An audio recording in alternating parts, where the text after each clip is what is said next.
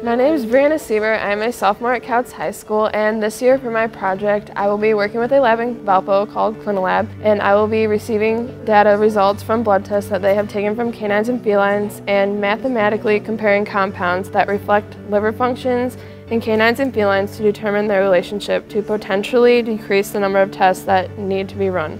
I have worked with science fair since I started at Couts High School, and I've had several students participate in the International Science Fair, which is an amazing accomplishment for such a small school. Brianna participated last year at the regional level and was very successful with her project last year.